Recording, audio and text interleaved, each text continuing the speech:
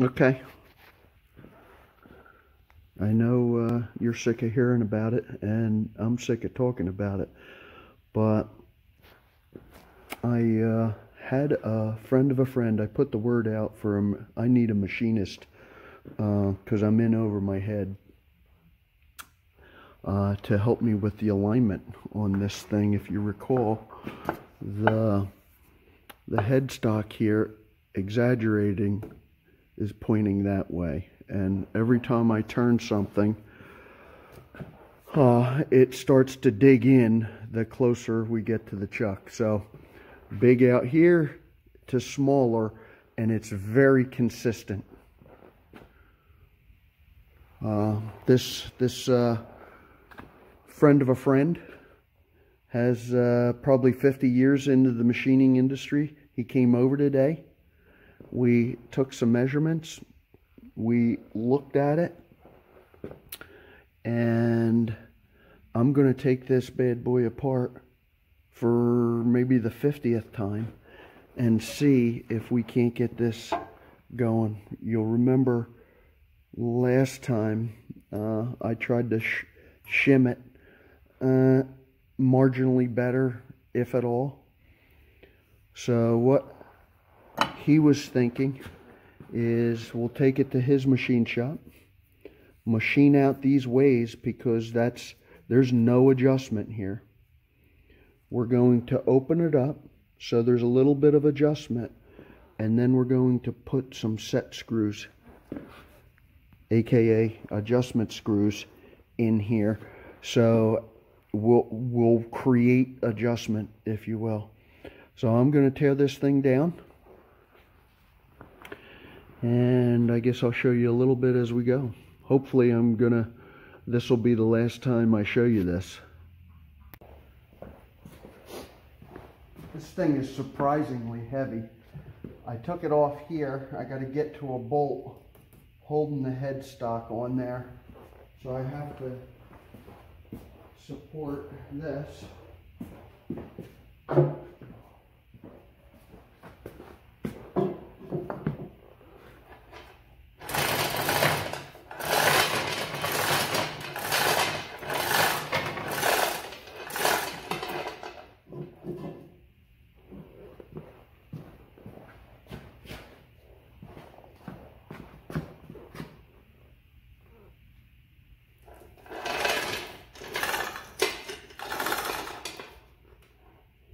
Okay.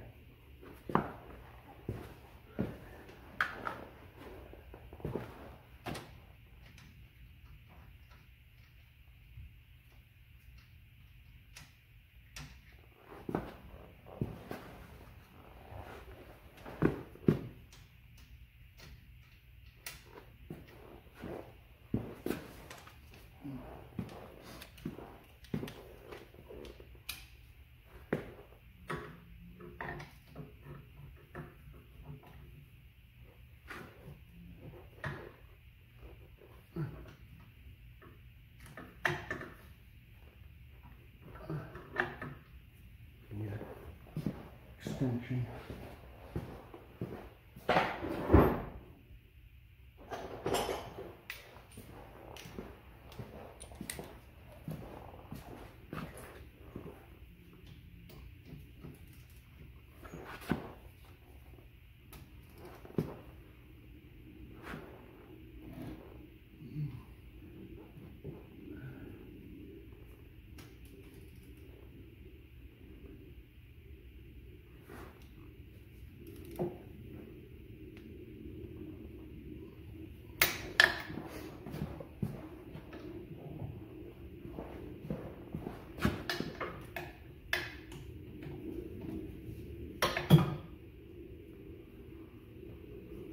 Okay.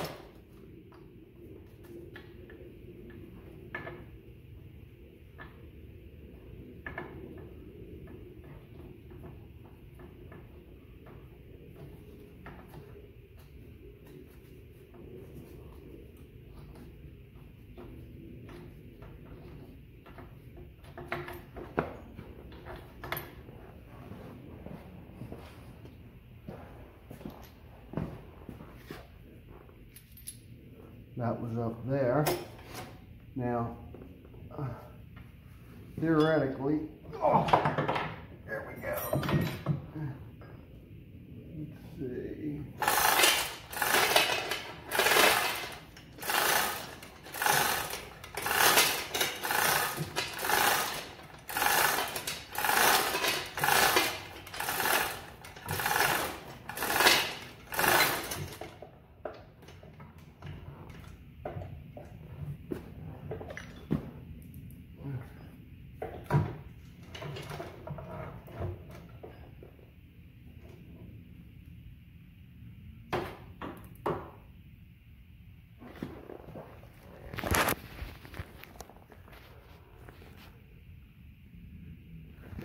Okay. See these journals right here and right here? Maybe I showed you this one in another video, but they are machined fit, and then it looks like they just put a chisel right here and hit them to tighten them up. But what Mike and I are hoping to do is mill some adjustment space in here. There's that broken piece there. I'll make sure I keep that somewhere and where it got to, but yeah, mill some adjustment here, and then put a set screw here, here, here, and here, so we'll be able to align this thing. That's the goal. I'm going to box this up. I'll be taking it to his house and doing it over there, so I'll keep you posted. Okay, fresh back from Mike's house. Wow, what knowledge and experience there, and a great guy. See our new adjustment. Got four, one on each side of that headstock. Got four 1032 set screws in there. Before we left his house, it was running really true. He had a longer piece of stock in here. Anyway, just pulled it out of the truck. Boy, these gantry cranes are great. Doug, if you're watching, you know where I got this, right? But I did put a new beam, bigger and longer beam in there. But they just make it easy to work alone. Anyway, I'll be putting this together and I'll bring you back. Alright, got it back on the bench, or stand, so to speak. Here's a shot of the back. That piece there was broke out, and now with the adjustment and the little bit of room that Mike milled in there, that just falls out. So I'll keep it and maybe braze it at some point, but for now we're good. And I got all this mechanical stuff to put on there, but I don't want to put it on there.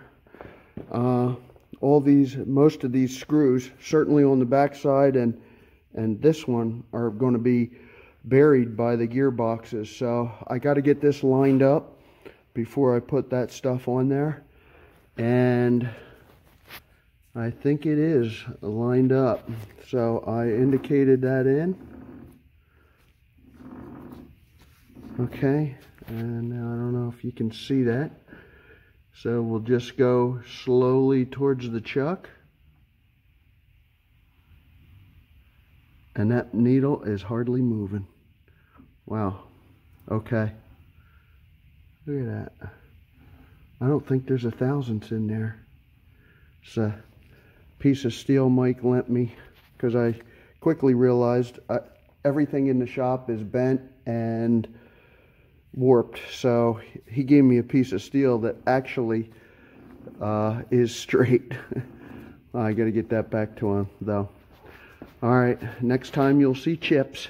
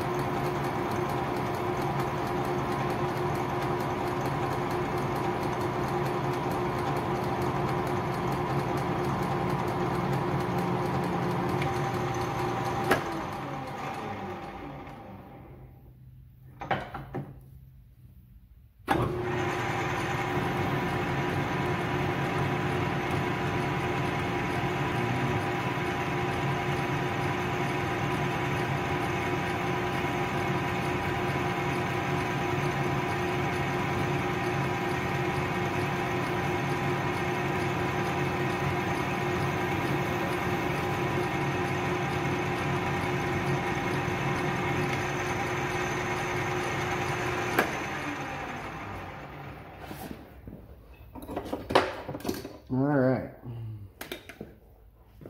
See if I can take some high spots off here, or just smooth it out a little bit.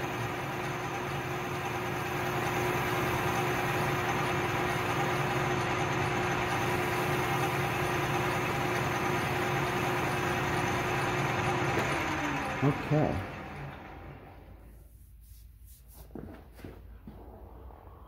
Now, let's see whether our problem got any better.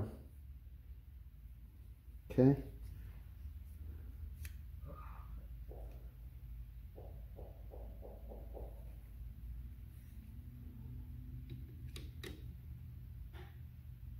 Okay, what I've been doing here, because I can't set zero on the bottom and then open it without getting it. So I put it on here, and then I hit set 0.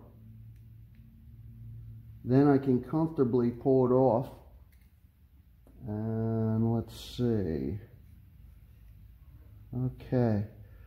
We're 193.5. Let's round it to 194 thousandths. Plus an inch, of course. Do the same thing here.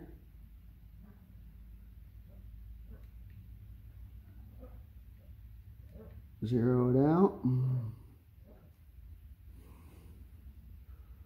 Take it back to 0. And 193, which here was 193.5. So good news. Thank you, Mike. I think we've solved the problem. Anyway,